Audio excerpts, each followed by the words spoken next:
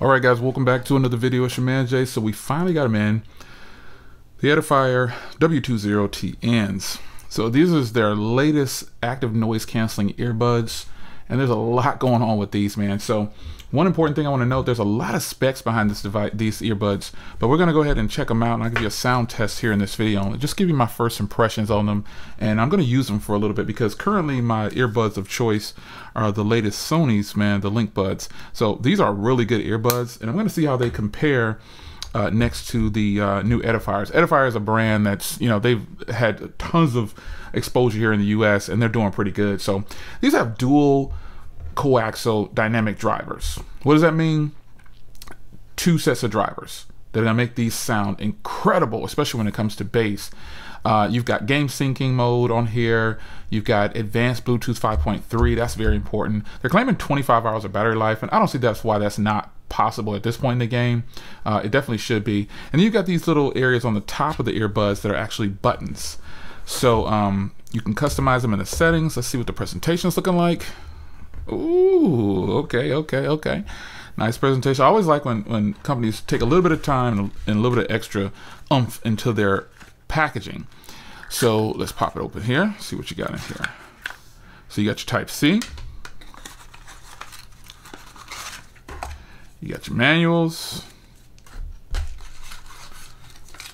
And you got some extra earbud tips. And they've got them sealed up nicely there. And then here are the earbuds. Nice little box. They put some time into that box. Let's pop it open here. Here is the nice little case here. So you do have a sync button back here on the back. And then you've got a Type-C button as well. Really feeling that. Yeah, feeling that. So then you've got a nice lid on here. Let's see if this lid is magnetic. Oh yeah, we got a magnetic lid because you know I don't like lids that flap down. So that is a huge plus. Now on the top of the earbuds here, you can see this is a touch sensitive area. On the front of the case here, it's in sync mode. It's ready to go. So I'm gonna go ahead and grab a phone here.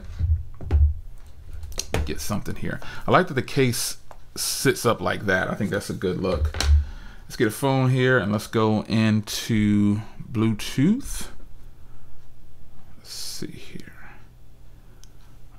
It's going to Bluetooth.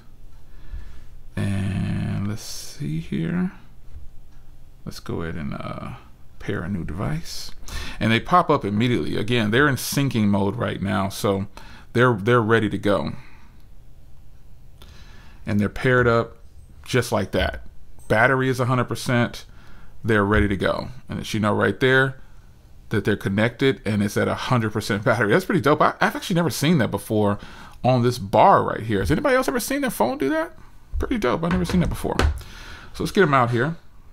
And here's first look at the earbuds here. We'll get to back to the case in just a second. But they come in different colors, obviously. But here's black. And this shiny area around here, you know, I'm not really a fan of shiny, or glossy earbuds, but we'll see how that plays out. And then it's like a separation. It's like a two-piece. So you've got that area right there, and then you have this area at the top with the controls in it. So you got the dual drivers in this area right here with microphones for canceling, go, and you got this area on the top that's for touching and controlling your tracks. So a good look. Hardware is looking pretty nice. It's different. It's eclectic. It's a different looking earbud. So now you've got the case itself. Now it's a plastic case. There's definitely nothing fancy about this case. No soft touch mat, no any kind of different rubbery texture, no nothing.